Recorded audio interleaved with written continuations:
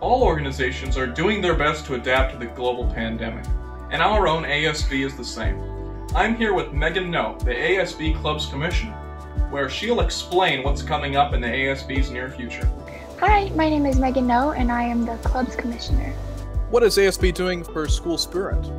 Currently, ASB is adapting our usual events to fit an online format. We have been working on a virtual assembly with online games and performances instead of the usual live ones. Is ASB doing any other events?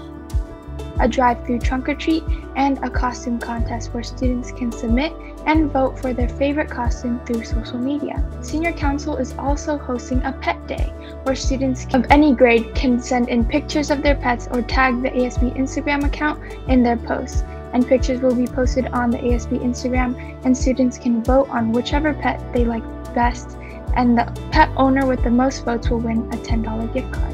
What about prom? Do we even know if we're going back this semester? So at the moment, homecoming has been pushed back to second semester, but if we do come back and there's time to plan homecoming, we will do so.